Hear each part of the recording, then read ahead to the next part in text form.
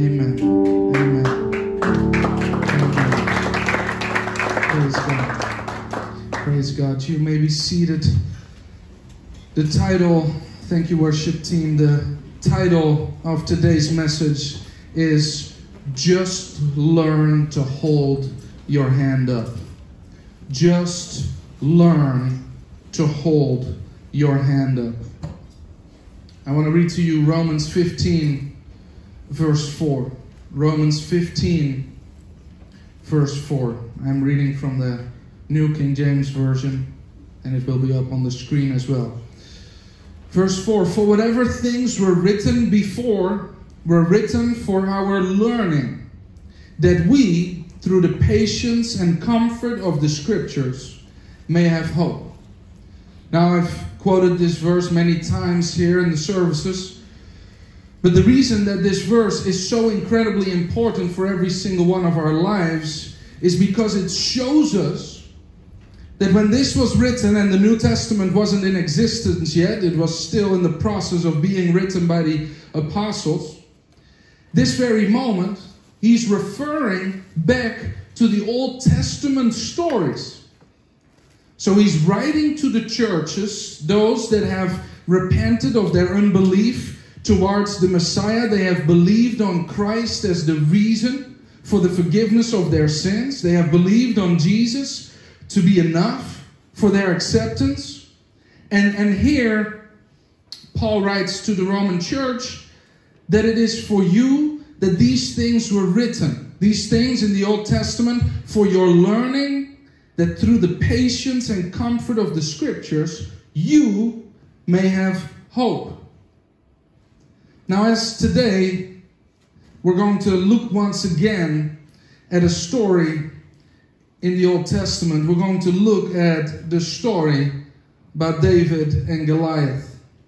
And there's many things that we can learn from this story, but today it is my prayer that you learn, together with me, what the Holy Spirit wants you to know.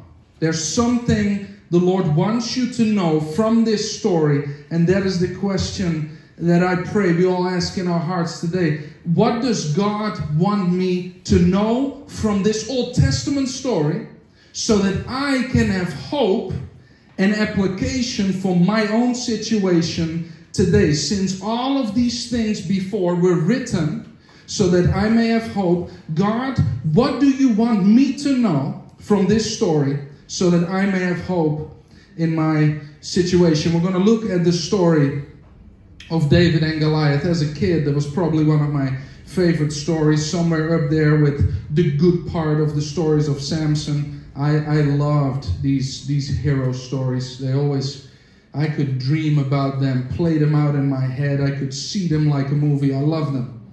But here we jump into the story of David and Goliath. At this point, the beginning of the story, the enemy now is invading the lives of the people of God.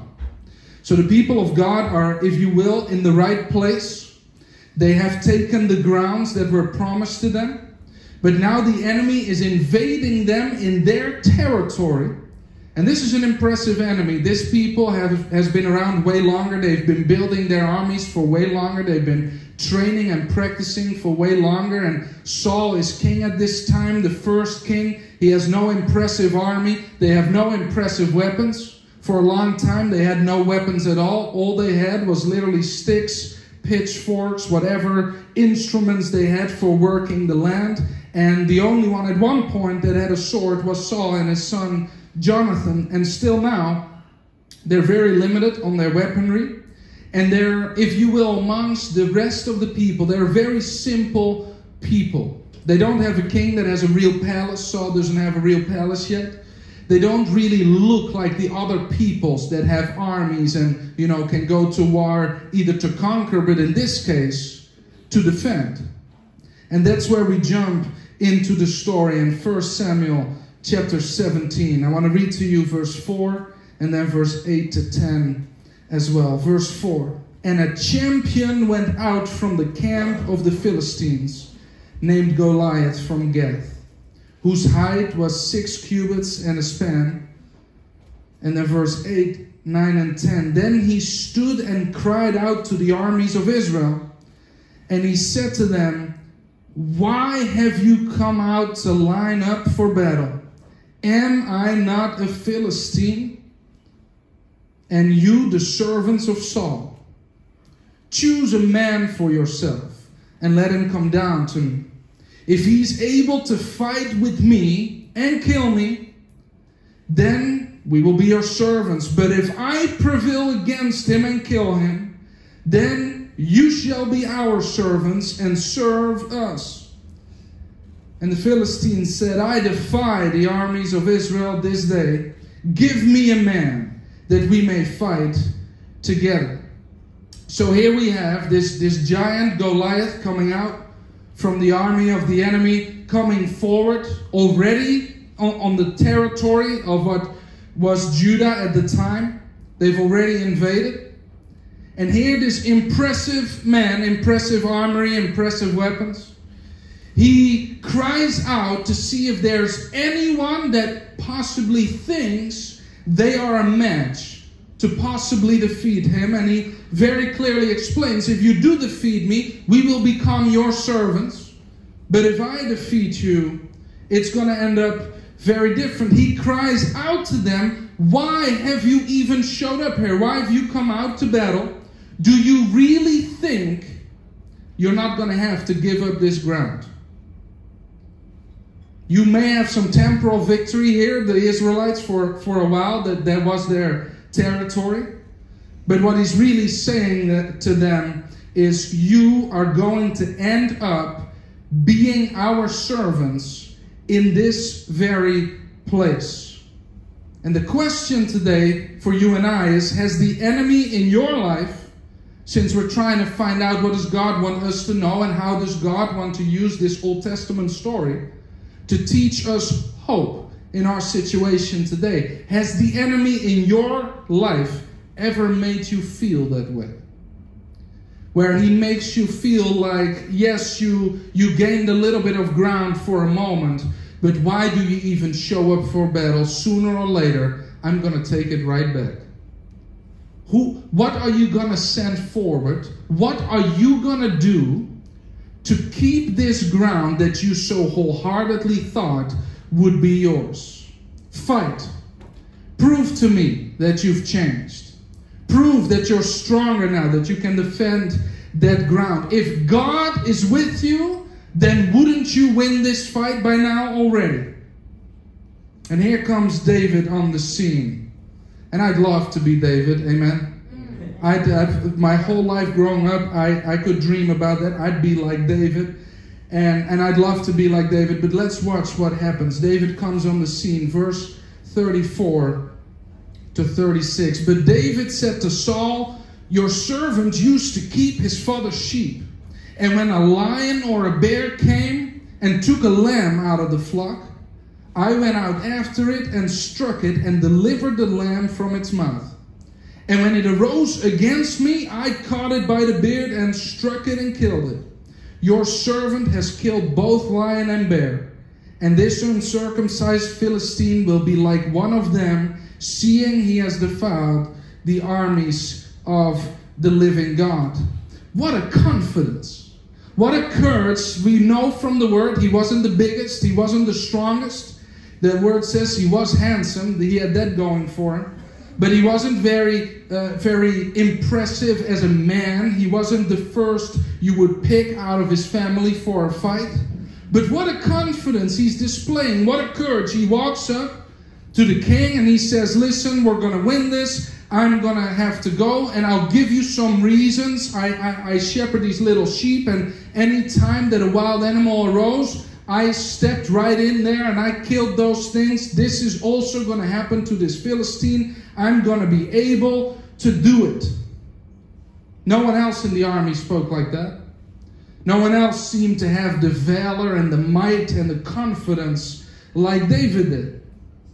And so David, first they try to, put all the armor on him. He says this is not going to work. And he ends up going down to a brook and he grabs a couple of stones and takes them with him. And then David goes to face Goliath. And they exchange a couple of words from afar off, and Goliath yells, "I'm gonna win," and David says, "No, God has sent me for the victory." And then David says this in verse 47. "Then all the assembly will know that the Lord does not save with sword and spear, for the battle is the Lord's, and he will give you into our hands." And now Goliath gets up, and David too, and he runs towards him. And before Goliath can really do anything, David takes his sling and he throws one stone at Goliath and takes him down. Takes Goliath's own sword, because David had nothing with him, takes off his head, and then we read verse 52 and 53. "Now the men of Israel and Judah arose and shouted and pursued the Philistines as far as the entrance of the valley and the gates of Ekron, and the wounded of the Philistines fell along the road of Shaaraim, even as far as Gath and Ekron. Then the children of Israel returned from chasing the Philistines, and they plundered their tents." Now remember how I said I'd love to be like David, and I grew up wanting to be like David. Such a role model, if you will, especially for a man growing up. And I would imagine having some of David's skills, some of his courage, some of his fire, some of his desire for the honor of God. And I didn't want to be, when I would read or hear this story, I didn't want to be one among the armies that would just, cower away or sit back to wait for somebody else to raise their hand and say, "I think I can contribute to this fight." I didn't want to be amongst that army. An army that seemed to have no spine, no courage to step forward, nothing impressive. So who is this David in this story? You, learning for your own situation today. Who is this David? Let me read you verse 58. "And Saul said to him, 'Whose son are you, young man?' So David answered, 'I am the son of your servant Jesse the Bethlehemite.'" So here David, he has conquered the victory. All of a sudden, the army, if you will, of failures has now conquered the Philistine camp. They have taken the spoils. They have pursued the enemy off their territory and beyond. And here Saul goes, "David, who are you?" And David answers him, and he says, basically, "I was born into serving, and I have roots in Bethlehem. And you, church, have a very similar champion as well. One that came to serve, one that has his roots in Bethlehem, the city of David. And you get to be among the unimpressive army. You get to be among the army of failures. You maybe cower away from some of the fights or the battles that you've been facing. You may be too weak, so that all you can do is show up to watch. But you will overtake and you will plunder the camp of the enemy because you have a champion. Not because you find out or learn or muster up the strength to be like David. Not because you can gain strength and somehow make a way where there seems to be no way. No, we get to shout out to God together and say, "Hallelujah, we have hope for failures. There's hope for those without courage. There's hope for those that are not strong enough. Hope for those that are too intimidated by the battle."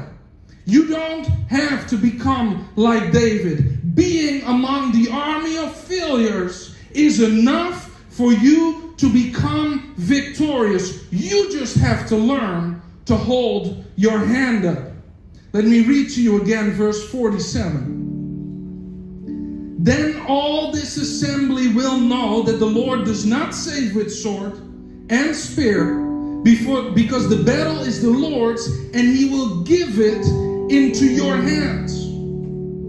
This is what the champion is going to accomplish for the assembly, for the army. He tells it right here. David says, "Listen, by the time I'm done, all of the assembly, everybody behind me, all of those that showed up. They wanted to be a part of the battle, but they just don't have it in them to win this one. They don't have it in them to protect that ground the enemy is trying to take. They don't have it in them to show the enemy they're strong enough now and grown up enough. They're not that much like David. And that champion said, then when I'm done, all the assembly will know that the Lord doesn't save with sword and spear.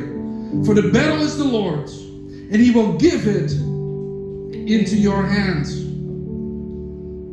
So remember the question, looking at the story, what does God want me to know? It's two things. I don't save by sword and spear. What that means is you don't have to be strong or skilled at fighting to become free from serving your enemy. That's the first thing. The second thing is this: it's not your battle, it's my battle, and I want to give the victory into your hands, but you need to learn to just hold your hands up.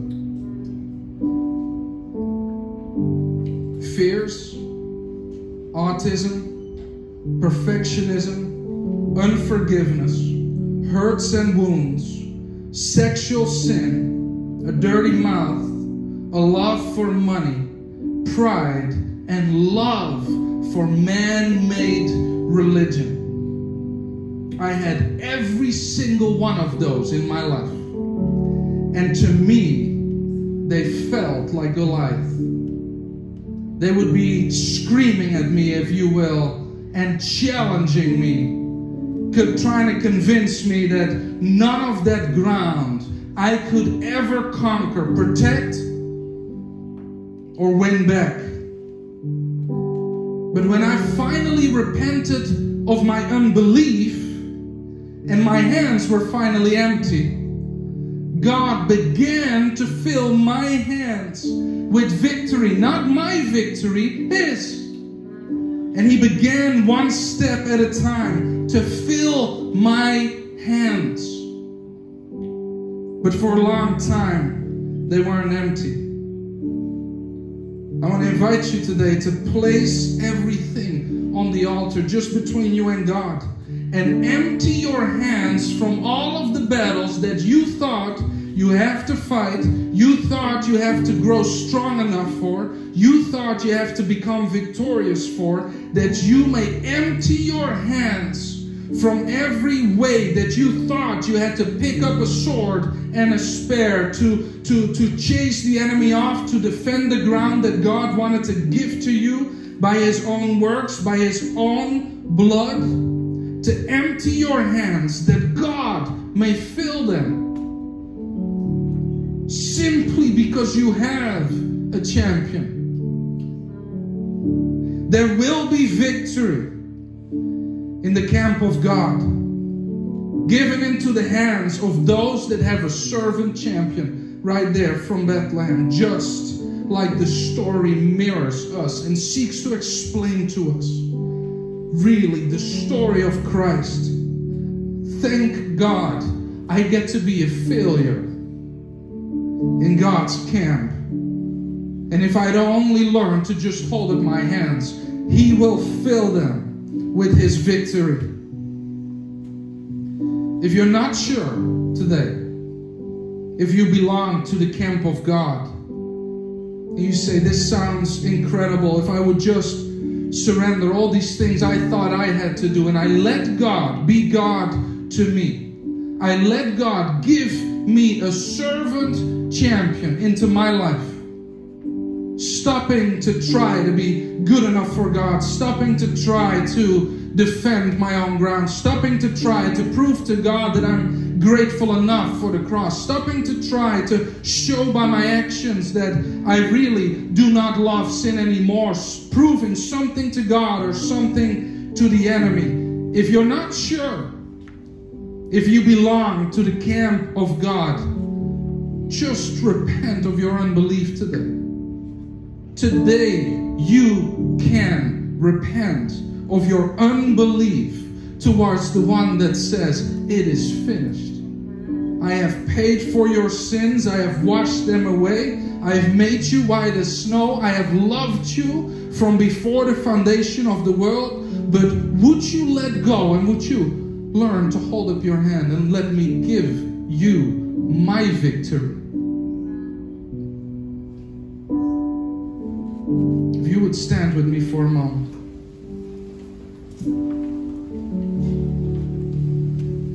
If you're not 100% sure if you belong to the camp of God, I'm going to lead you in prayer. And then secondly, if you are in need of victory today, I want to lead you in prayer as well. And you just got to learn to hold your hand up. Because Christ says that it is finished. But as long as we still seek to contribute or still believe that our inability to fight the battle at hand somehow makes God frown on us or makes God disappointed in us, we still believe we have to be something other to be totally accepted and approved. You are accepted into the army of failures. And if you would hold up your hand, God will give up His own victory. Lord, we come before you today and we thank you, God, that you have given us a servant champion from Bethlehem, Lord God, so that when we face a battle, when sin seeks to draw us, Lord God, over the edge once again, Lord God, when the enemy seeks to bring fear, confusion, doubt, pain, hurt, confusion, all these things into our minds and our lives again,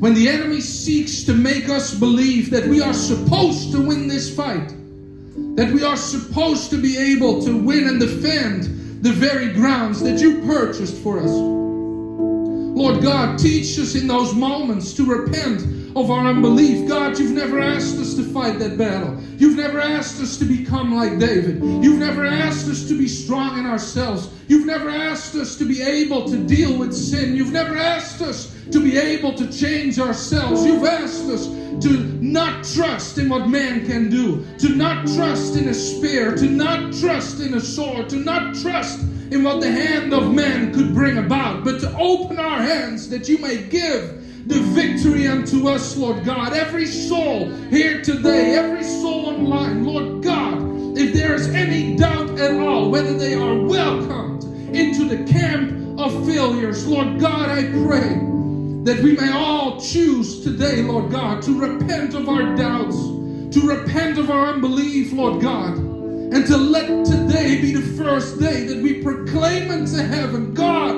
I believe that I am forgiven because of the cross. I believe that I am accepted into your camp because of the cross.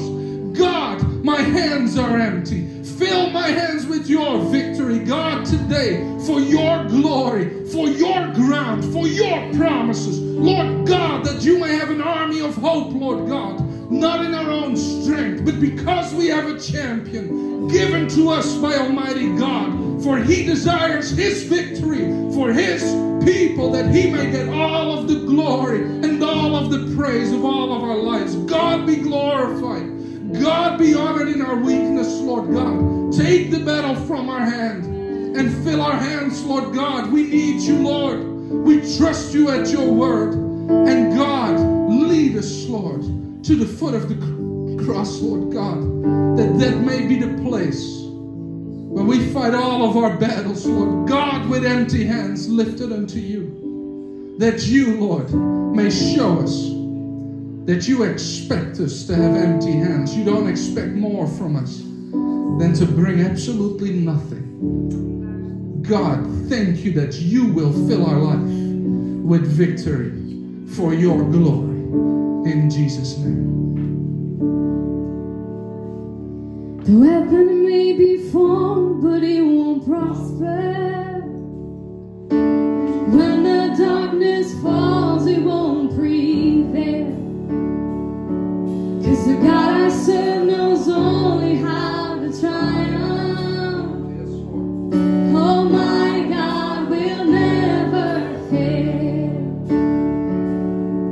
Oh, my God will never fail. I'm gonna sing a victory.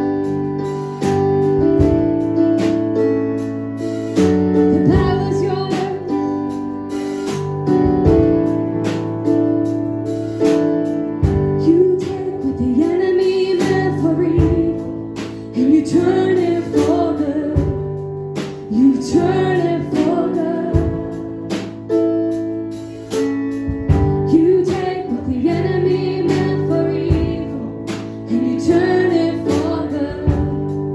You turn it for good. Come on, sing it like you believe it. You take what the enemy meant for evil, and you turn it for good. You turn it for good. You take what the enemy meant for evil, and you turn it for good. You turn it for good. I'm gonna see your victory.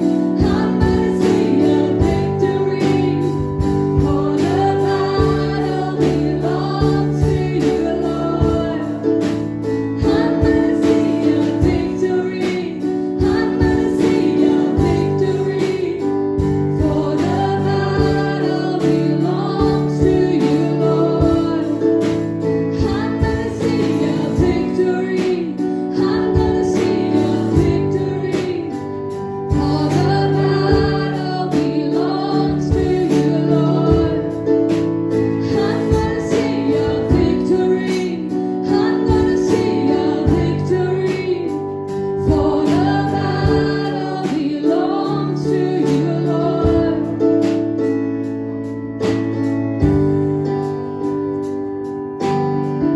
All the battle's yours. We give it to you, Jesus. You take what the enemy meant for evil, and you turn it for good. You turn it for